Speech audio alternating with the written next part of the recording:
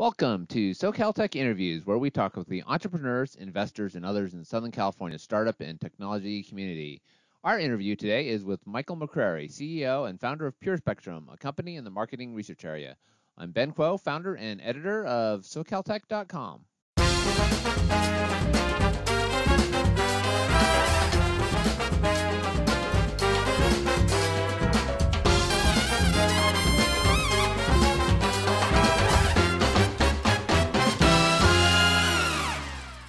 Hi, I'm Michael McCrary. I'm the founder and CEO of PureSpectrum.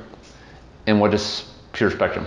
PureSpectrum is a platform for the market research and intelligence community. A little bit obscure companies that are seeking consumer insights, market research, work with us to actually collect that data and at times analyze that data. And how did you start the company?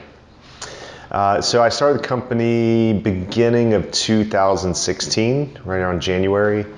It was just me. I was starting off, had always wanted to be an entrepreneur, always thought about doing it, and finally came to a point in my life and career where I felt like I could actually take the risk to start it. Had socked away enough acorns to be able to, not make money for a year or two, and was able to attract some early investors that were strategic. So starting in 2016, it was just me and a notepad. I was down at Hub 101, which is part of Cal Lutheran's School of Management, and just kind of knew from time in the industry that I wanted to do something that I was familiar with, had some expertise in, and just got started, just me. And from there,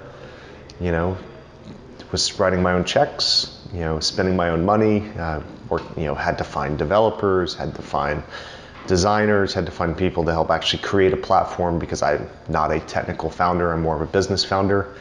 And, that was just the very early beginnings, was deciding to do it, taking the risk, and writing your own checks. And then, did raise a little bit of capital in that first year. Ended up raising about 1.6 million from strategics within my industry, and that closed about 6-7 months after I started. Had kind of started that process right on the time I started the business, but that's how we got started. And talk about the decision process. I mean, what were you doing before that kind of prepped you to say, hey, it's time to go start my own company? Was there anything that triggered that? I mean, you mentioned you saved up enough money, you're willing to take the risk, but what was it about this industry that you said, hey, it's time for me to start a company here? Yeah, I think I was born into a family of entrepreneurs, not necessarily tech entrepreneur or this type of business, but my parents had never really worked for anybody. So me working in an industry, first starting off in advertising and media, and then getting into data and insights, there was always this desire and itch to want to start my own business. But I was never ready, right? It's kind of always, I think the phrase is I was a wantrepreneur. I wanted to be an entrepreneur. I wanted to try it. And ultimately, after the last 5-10 years of my career, I was in executive positions, very senior leadership positions in companies within the industry, within the particular discipline that I really understood and liked. So it just came time, right? It was like, how much experience do I have? How much risk tolerance do I have? Do I really want to go take another job, or do I really want to try to start a business now? So I call it kind of like the curve of your ability to do it and your risk tolerance. So it was just, it was just a moment where I was like, I'm not going to go get a job, I'm going to try to start a business. And that was, I guess I could say I wish I did it earlier, but I don't know that earlier would have worked, because all the experience that I got over the 5-10 years before are totally necessary to be able to do what I'm doing now. I'm glad I didn't do it later, right? Because I think it takes time, right? And ultimately, that's probably, if people say, what's the most important decision you have to make? It's like, don't take a job, right? You take the risk and do it, and figuring out that time and that risk factor profile is probably the hardest thing. Now you mentioned you got funding for your startup from strategic investors. Talk about the process of that. I think a lot of entrepreneurs are intimidated, saying, how do I go get funding? Do I talk to angels? Do I talk to venture capitalists? Talk about your approach with the strategic investors. Yeah, it's probably not traditional. I didn't really have to go through a formal process of going friends and family because I was funding the original 5-6 months of it. Literally taking money out of my bank account, moving to company bank account, and just sweeping it in and pushing it out. So I didn't really go friends and family. I didn't really go angels. I was the angel in the beginning. Even then, working with the companies that made the investment were people that I knew, right? They happened to be either private equity backed larger companies or my first boss and his group. They had a kind of a fund where they were funding new items. It was still probably, other than deciding to do the business, that was also a really stressful process. One is, I did a couple of, angel investor like group things, and I didn't know how much I wanted to raise.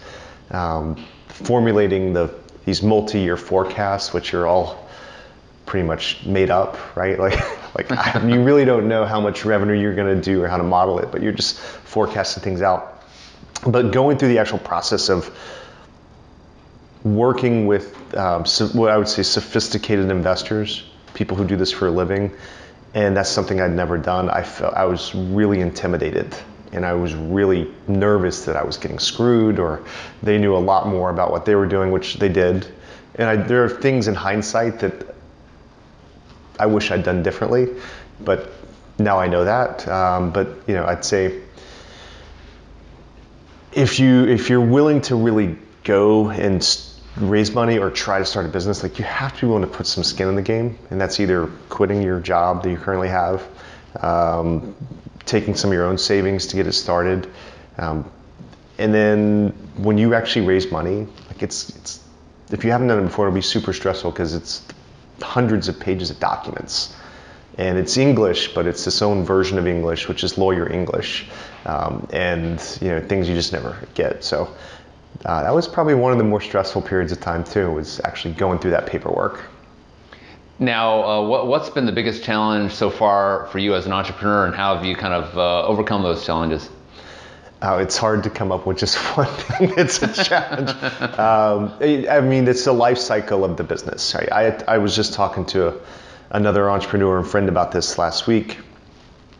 Well, actually, that first year of 2016, I made a conscious decision not to try to generate revenue before we were ready.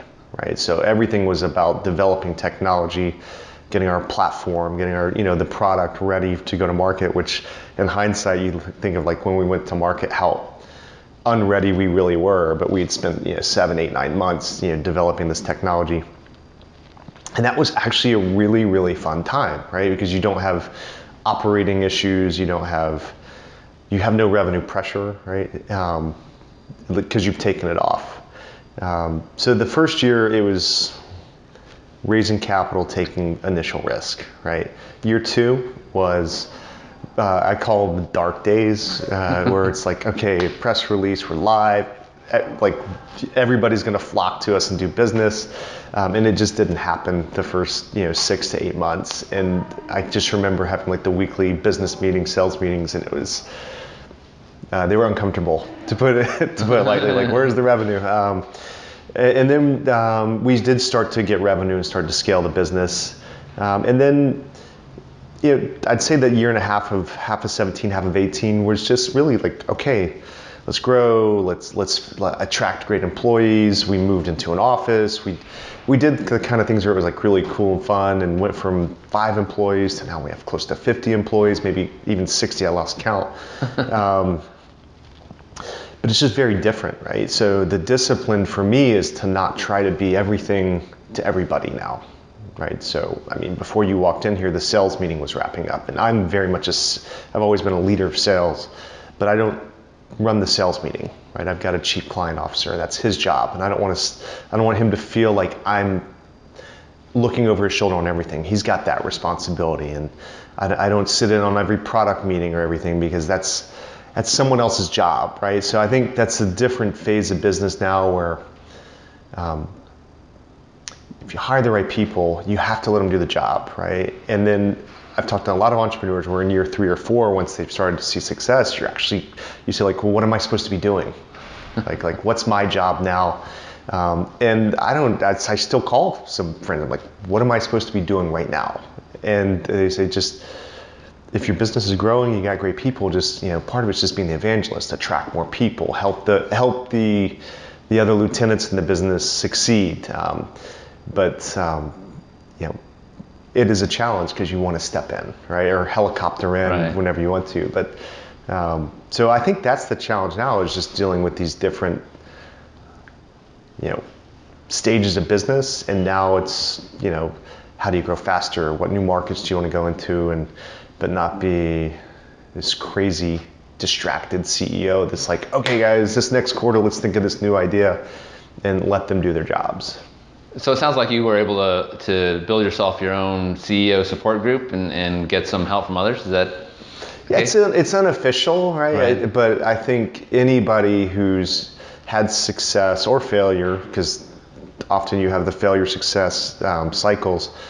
I think even when you compete with people in your industry, you get to have those one-on-one moments with them, like, what did you do at this time, or how did you do that? Because I think entrepreneurs need support, because at times it can be pretty lonely, where even if you have executives, they're not really aware of everything that's going through the founder's brain. They know a lot, right? But sometimes, you can't share everything. So talking to other entrepreneurs, even if it's unofficial, I think is important.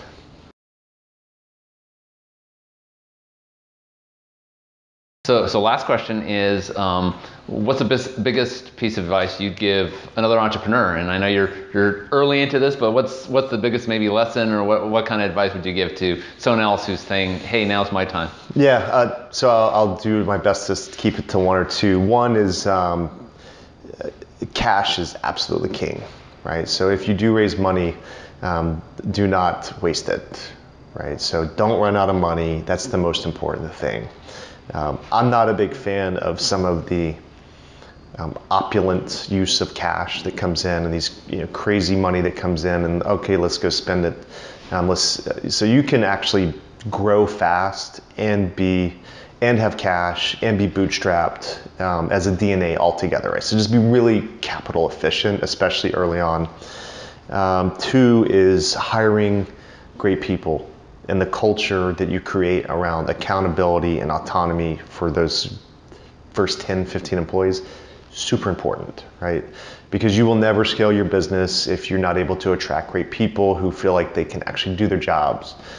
So I say hire slow, fire fast, right? I didn't make that up, that's been said before, but it's so true. Like, always be recruiting, always be looking for great people to join the company, because the technology is great, you as a founder might be great, but ultimately the business is going to need a lot of really good people.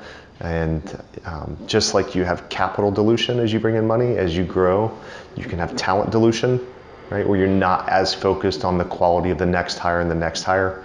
And so just be capital efficient and hire the best people you can, and get bad people out of the company really quickly when they come in. Great.